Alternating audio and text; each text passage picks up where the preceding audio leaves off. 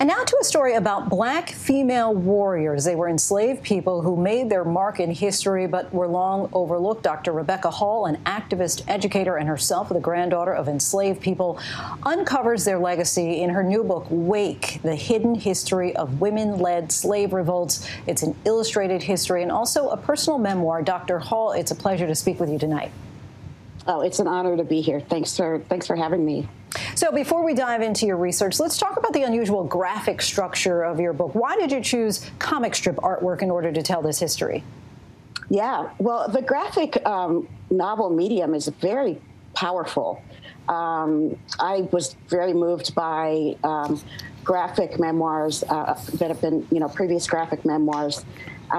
There's something that you can do in this medium that can't be achieved in just regular text or even in film. The relationship between, there's a complex relationship between past and present in this book, and this medium is uniquely suited to that.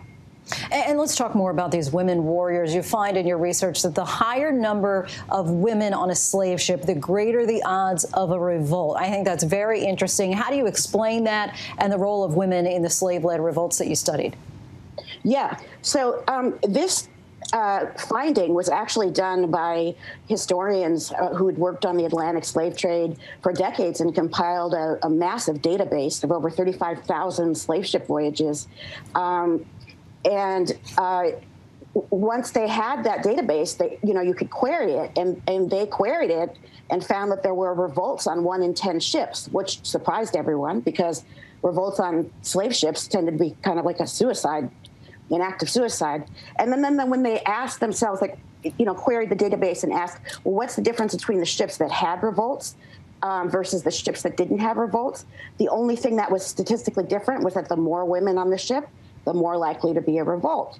And the historians who did this at the time sort of dismissed this and said, well, this must be a fluke because we know that women weren't involved in this type of resistance.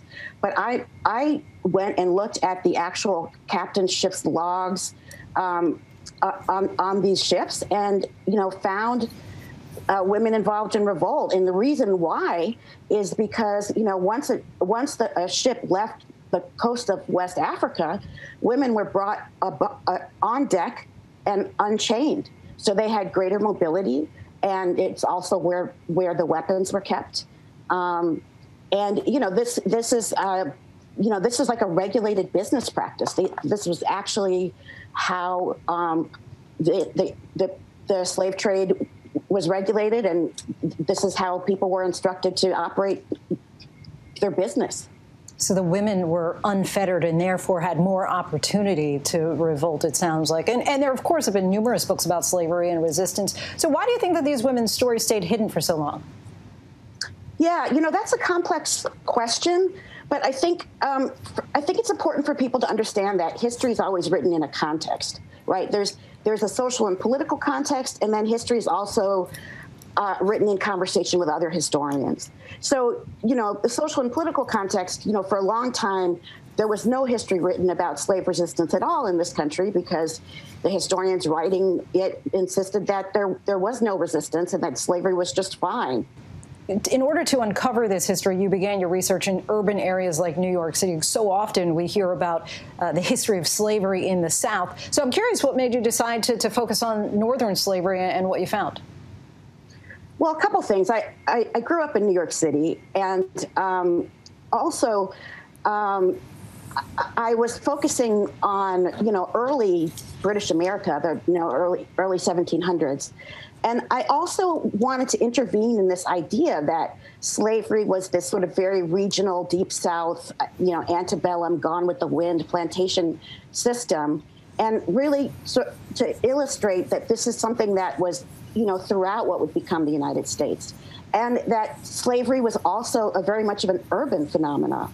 And it's so important to highlight the role of slavery in New York City because it was very formative in the creation of the city, and its base, creation of its base as a financial capital of the United States, perhaps the world. Yeah. And lastly, as a historian and the granddaughter of enslaved people, what lasting impact do you hope that your readers and of your book will take away, and also the historical record? Yeah, well, I mean, what I really hope that this country, that we start to become able to come to terms with the legacy of slavery, and I try to address that in my book. I want people to be able to understand more about the institution, understand how people of African descent fought and resisted slavery every step of the way, and for us to understand and engage with some kind of process of truth and reconciliation about the legacy of slavery and its impact on us today. Dr. Rebecca Hall, we thank you so much. Wake, The Hidden History of Women-Led Slave Revolts is available wherever books are sold. Hi, everyone. George Stephanopoulos here. Thanks for checking out the ABC News YouTube channel. If you'd like to get more videos, show highlights, and watch live event coverage, click on the right over here to subscribe to our channel. And don't forget to download the ABC News app for breaking news alerts. Thanks for watching.